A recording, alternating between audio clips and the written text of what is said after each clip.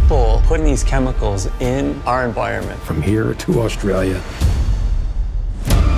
PFAS chemicals have been used in so many different products over the last 70 years. But scientists concluded that PFOS are likely to cause cancer. It's intense, man. It's huge.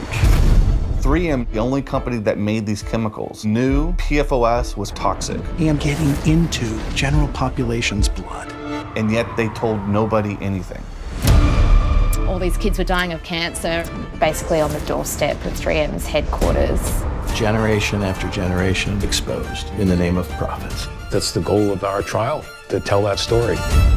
This story, it's playing out all over the world now. Wreck Bay in Australia, devastation's been caused. PFAS leached out from Defence Force bases. All these different cancers have come to our community. 10 brothers, all problems. We found a massive brain tumour. Our land's been poisoned. People need to be made accountable. The Wreck Bay community take class action against the Commonwealth of Australia. We've lost a lot.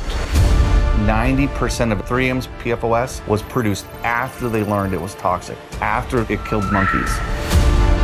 This has to be the most explosive information that I've found. How could this happen? I can't see anything that's more important than seeing this through. Every time you turn a stone over, you just find something new. We're talking about worldwide contamination. This is so incredibly evil.